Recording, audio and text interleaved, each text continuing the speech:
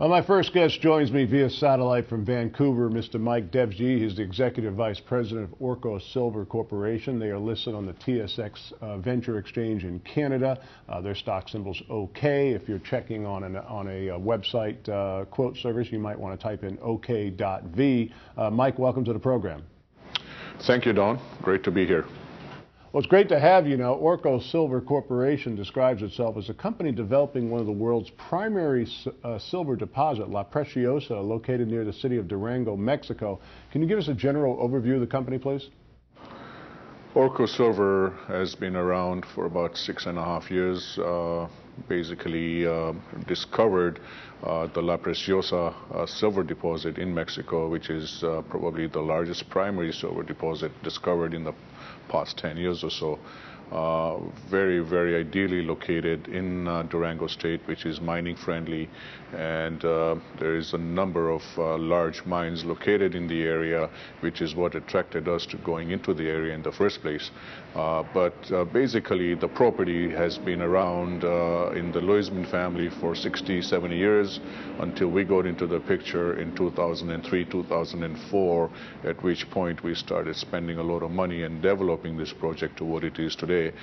Hence the discovery of a very large silver project in Mexico, in Durango. Well, I'd have to say that your timing couldn't be better. I mean, silver prices have been performing very well lately. Oh, definitely. I think the silver market today is a lot more active, a lot more bullish. We all expected silver to do well, and it has done well. And basically, today what we're finding is that silver is becoming more of a very industrial metal, and there's more and more new uses of silver discovered every day. And as a result of that, it's creating a very big demand for silver. Well, now the company is scheduled to release news here in the second quarter on its preliminary economic assessment at La Preciosa. Is that release still on schedule? Yes, I think we are in the process of waiting for Pan American to sort of give us the timing on this new preliminary assessment report that we're expecting right now. That report's been sort of worked on for the past 18 months since Pan American got involved with us, and we're hoping that we can publish that for our shareholders, for the market, probably sometimes in the next 30 to 45 days. Now, these are timings that we're getting from Pan American, so hopefully we can live up to those timings. Well, Mike, you mentioned a moment ago that there are many more uses for silver. What are some of those? The users for silver today there's a number of users that didn't exist in the last 5-6 years. Originally, silver was mainly used for photography and for collectors and for coins and currency. But today, photography is now dropped down from about 50-60% down to like 10%. But there's new uses like solar panels, which is probably the fastest growing industry in the silver industry right now that uses silver, medical industry, water purification. Again, collectors have definitely increased, collecting more silver as a result of, hedging against the dollar or whatever you want to call that. But there is definitely a big demand for silver today in other sources than just the traditional ones that we're known or we know of. Well, let's talk about the infrastructure in and around the area of Durango. Is it suitable for transportation and accessibility?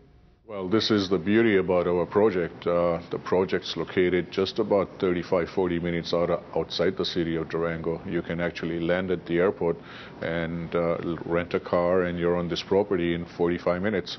You couldn't ask for any better located project. Majority of your mining projects are located in the middle of nowhere, where infrastructure is a big issue. Here we have a paved highway that goes to the Torion smelter, which Piniolis owns, which goes right by our property. There's a railway line that goes past our property. There's power, and we employ, as a company, between us and Pan American, there's close to 40-50 people that work on the property. They all go home at night from working on this property. So, we're using a lot of the local manpower. It's a mining-friendly area, so you can practically get anything to do with mining in the region In most cases, when you're in the remote locations, if something breaks down, it takes you 3-4 days to get your, or a week, 10 days to get your equipment fixed. But here, you know, Durango City is right around the corner, so you can access a lot of that information or material within a matter of days. So location is fantastic, infrastructure is amazing.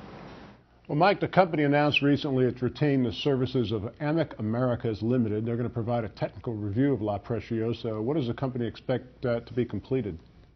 Well, that's like a moving target.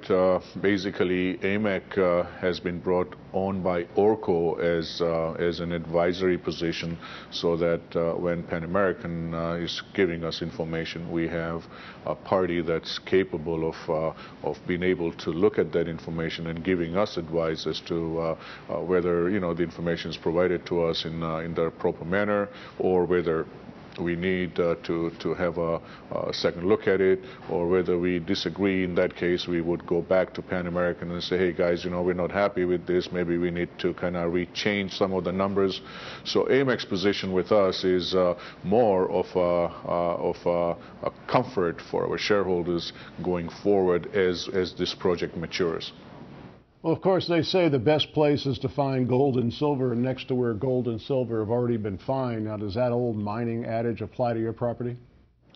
Oh, definitely. I mean, you're looking at a mine, Fresnillo, which is probably a couple of hours south from us.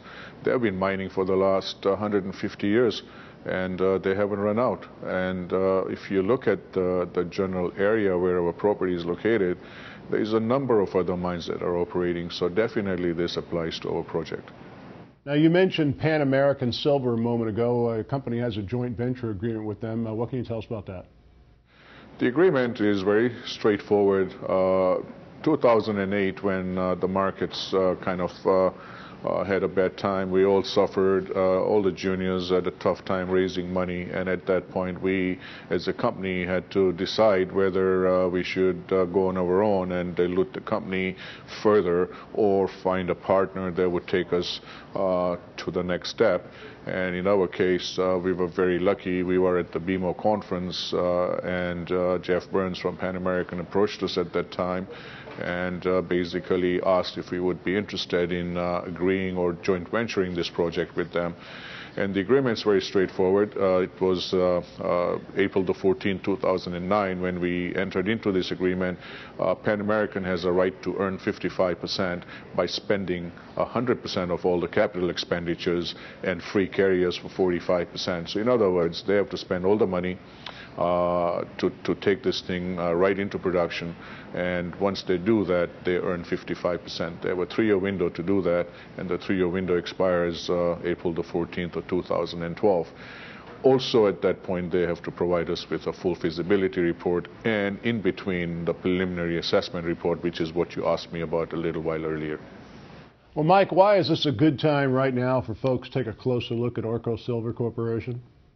Well, a number of events for us. For one, it's very difficult to find a project like ours or companies like ours where we've made a big discovery, and it's very, very difficult to find companies like ours, and majors are always looking and sniffing around for people that have taken all the risk, and they do all the dirty work like a junior, where they come in, do all that work, take the risk, find a project of merit, and bring it to a level where it is today. In the case of Orko's La Preciosa project, they normally come in and say, okay guys, you know, we'll take you guys out. And this happens in most of the mining companies. If you look at history, majority of the juniors find them and the majors mine them. And in our case, I don't think it'll be any different. So the advantage for Orko to our shareholders or people looking to buy an Orko story is that we're looking at a project that's maturing, it's getting de-risked.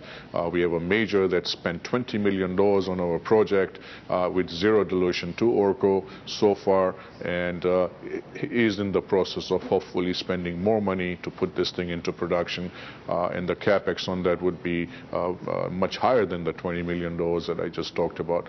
So we're sitting on a property that has a potential for a takeover. by a major, or for that matter, if you're looking at the commodity cycle, being more bullish, in that case, we have 150 million ounces of silver that is in the ground, and you're buying it at $2 an ounce in the ground today. Once again, Orko Silver Corporation, OK is their stock symbol on the TSX Venture Exchange. If you're checking that online, you might want to type in ok.v. Mike, we're initiating coverage of the company this week, watching you very closely over the next several months. Thanks for joining us on the program. Okay, I just would like to leave one more comment here. Just want to make a comment that Orko's leverage to the market today is that probably there's a handful of companies similar to Orko's. If you're looking to buy Orko Silver today, you're buying a company that has a big major spending all the money, in other words, de-risking the project, so you don't have to worry about junior's management having to find the big money to put a major mine into production, plus the expertise and the ability to do that. So that's what we have in a company today going forward. Well, that's well said, Mike. Thank you very much. We'll talk to you again.